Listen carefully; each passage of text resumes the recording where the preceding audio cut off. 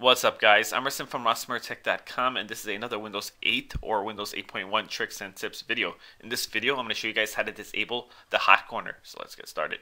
Now, if you guys don't know what a hot corner is, if you hover your mouse or your finger over the top right-hand corner here, you'll get this search, share, start, device, and settings. Now, if you think this is annoying like I do, you can disable it. Now, if you hover over the top left-hand corner with your finger or mouse, you'll get this thing here. Now, this thing will show you all of the apps that are open. Now, these are the apps that are optimized for Windows 8 or 8.1 Touch. Now, if you also think this is annoying, you can disable this as well. It's very easy to do. All you have to do is right-click the taskbar down here, click on Properties, go to Navigation, this Navigation tab here, click on it. Now, you're going to want to check the first two.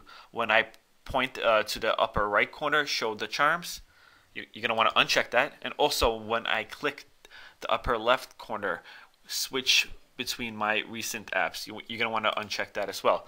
Now, click Apply here, click OK.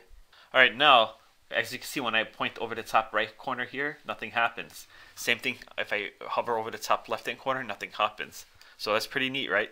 Now, that's pretty much it for this video. If you guys like this video, please give me a like. If you want more videos like this, please subscribe to my channel. I'm Rasim from RasimTech.com, and thanks for watching.